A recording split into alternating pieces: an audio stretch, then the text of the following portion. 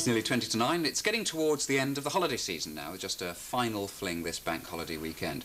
And that'll probably come as some relief to the thousands of people who spent the summer resisting high-calorie holiday treats like ice cream, candy floss and lashings of vino if they've been abroad, or not, as the case may be.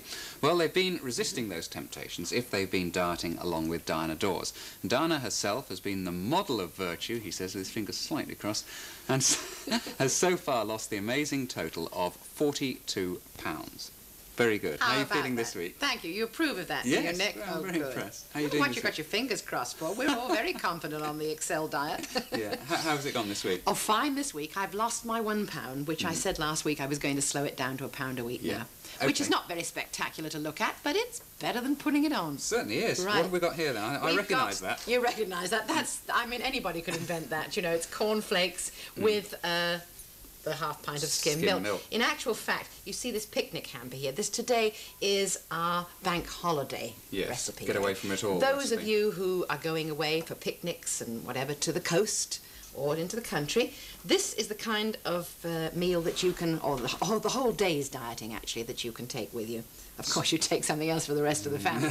What about lunchtime? Lunch is it's known as Waldorf beef salad.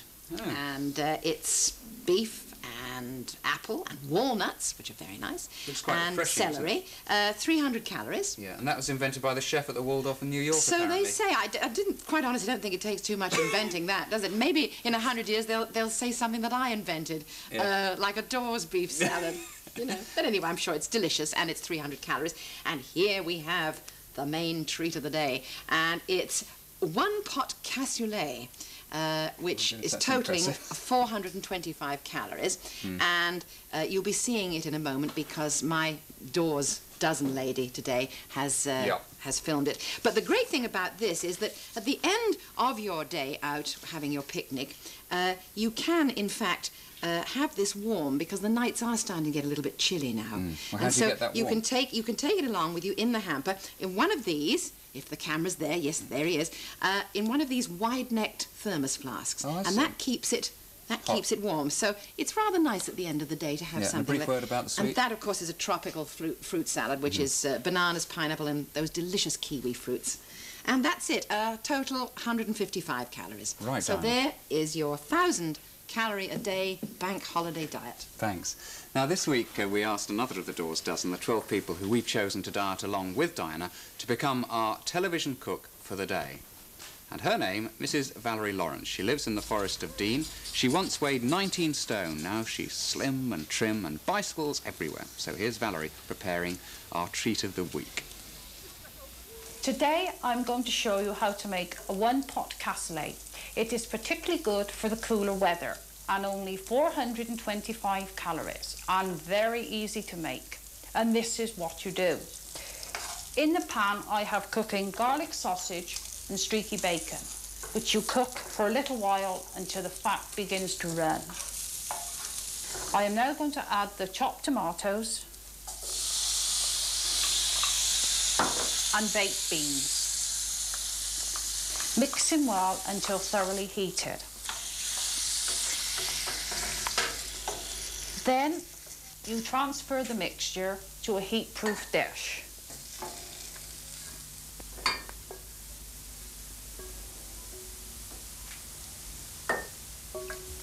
Now you sprinkle a mixture of dried herbs and wholemeal breadcrumbs over the cassolette.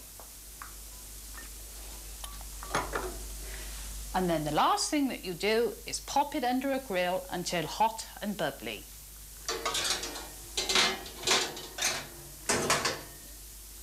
Right, here's the finished dish. Ready in time for supper. And it looks delicious, so here goes. Lovely.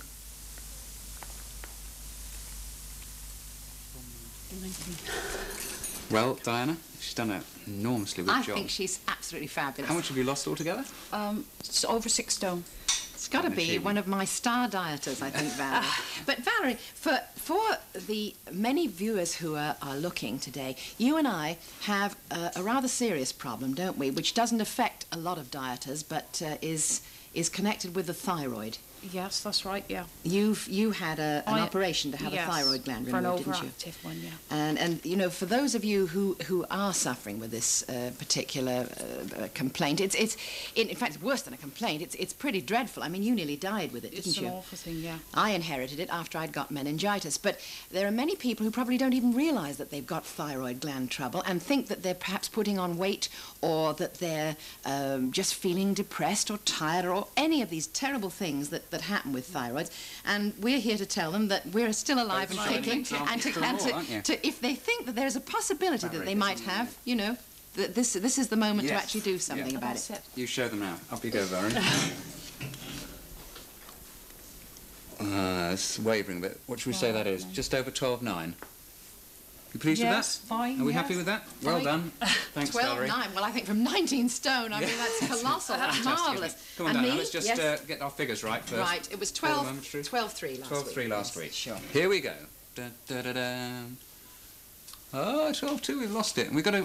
the camera angle, is the camera angle right? It does show it to be 12.2, yes, doesn't it? Because sometimes it looks a bit odd, There were a few criticisms last week that apparently the needle showed, from that particular angle, it shows in a different place for certain viewers. We can't put it over there because of the counter. No, never mind. But you're happy. It's 12.2, I've lost my pound, and I'm happy. You've still got your transmitter on your back weighing you down. Well done, Valerie. All right, well done, Valerie. Thank you. Excellent. If we can move on, finally, you may remember that last week we had the Reverend John Joseph, another member of the Dors Dozen, and his fiancée in the studio on the eve of their wedding. Well, Diana was one of their wedding guests. Did you have a good day? I had a splendid day, Did yes. you? It was lovely to see them, and he tripped up the aisle with his lovely new weight. I don't know what it was. I think it was 12-something, wasn't it? All due to you. I can't remember. All, well, not really due to me. Inspired but by you. I was the inspiration, but it was his willpower that did it.